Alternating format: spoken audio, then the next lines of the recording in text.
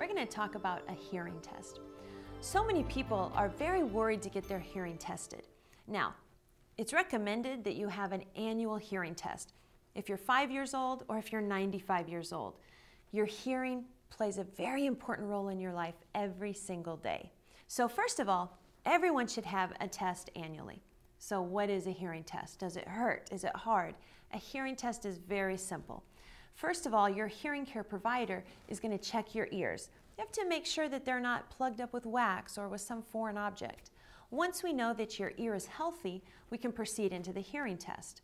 One test that you'll have very often is you'll be sitting in either a booth or a very quiet room, and you'll have headphones or little inserts in your ears, and they're going to play a series of tones, like a beep, and when you hear that beep, you're just going to react by either pushing a button or raising your hand.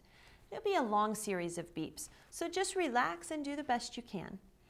After that, there'll also be some speech tests.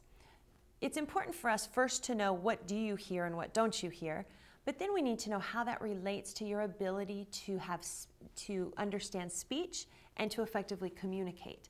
So you may be repeating words.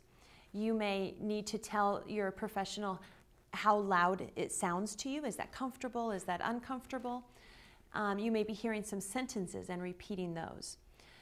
All of these tests give your hearing care provider a wonderful picture of what you do and don't hear and what kind of help would be available for you if needed.